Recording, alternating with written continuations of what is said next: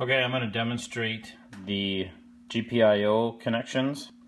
Here I created a script I'm running. It's called ACL GPIO number 7. I'm going to run it. It asks a question. Which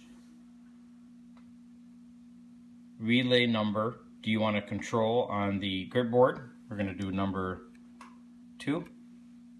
That's what we have hooked up to GPIO number 7.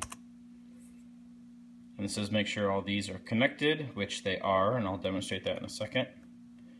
And then I hit enter, and we should see the relay go off.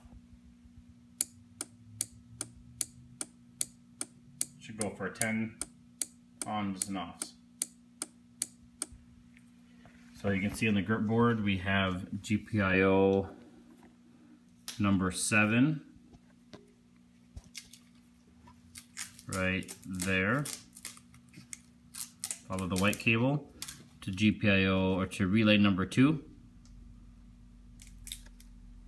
right there, going, and that controls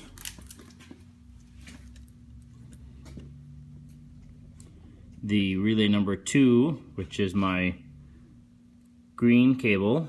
Green cable, if we follow it, goes to our relay board number 2.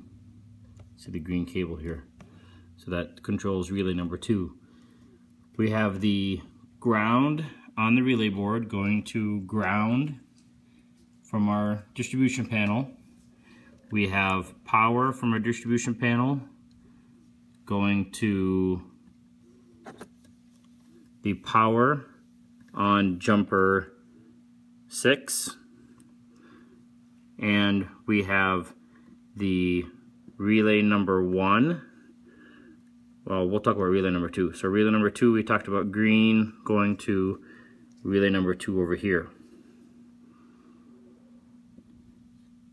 And that's pretty much the setup for Gertboard and relay.